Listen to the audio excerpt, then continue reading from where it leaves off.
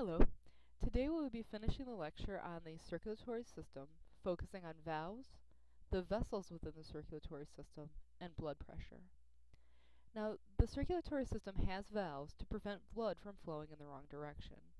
The four major valves of the circulatory system within the heart is the tricuspid, which is located between the right atrium and the right ventricle, the pulmonary valve, which is located between the right ventricle and the pulmonary arteries, the mitral, which is located between the left atria and the left ventricle, and the aortic, which is located between the left ventricle and the aorta.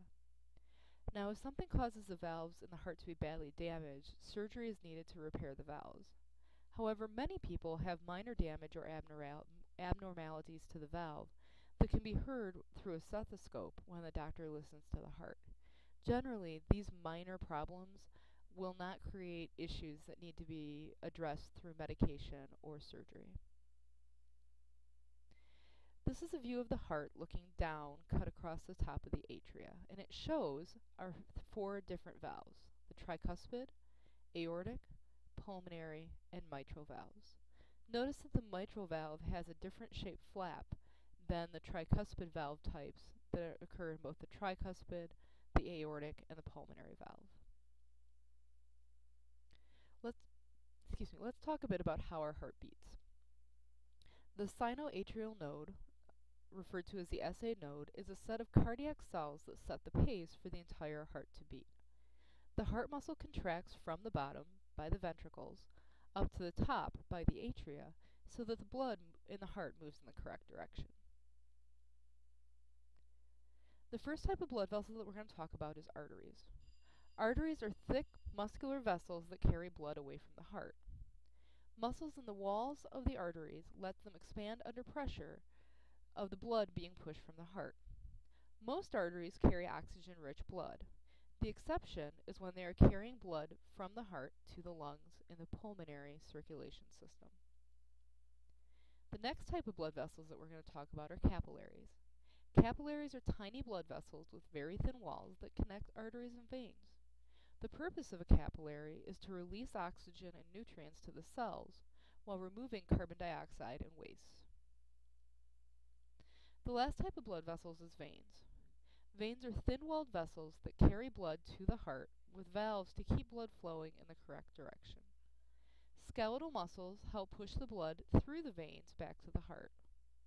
Because the skeletal muscles play an important part in moving blood back to the heart, sitting still for long periods of time can increase the risk of blood clot in the legs due to blood pooling in those veins. The last topic we're going to talk about today is blood pressure.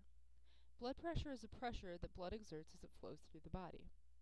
There are two different types of blood pressure. Systolic pressure is the pressure when the ventricles force blood into the arteries.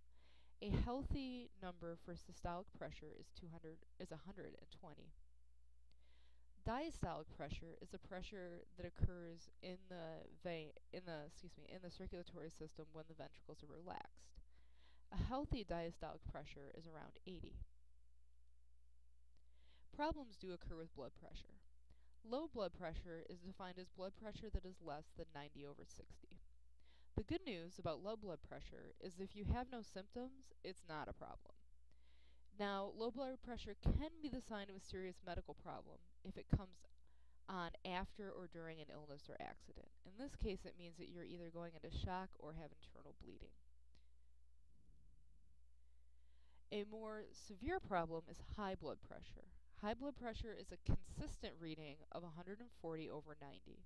The danger with high blood pressure is it can cause big problems even if you have no symptoms. Because if you have high blood pressure while you don't have any symptoms, it can be doing permanent damage to your heart, which could cause heart disease, permanent damage to your brain, which could cause a stroke, permanent damage to your kidneys, which would lead to kidney failure, and it has the possibility of worsening side effects of diabetes. So what can you do to deal with high blood pressure? It's important to get your blood pressure checked regularly. Encourage your family members to do the same thing because there are many cheap or free nutritional and exercise programs that can decrease blood pressure.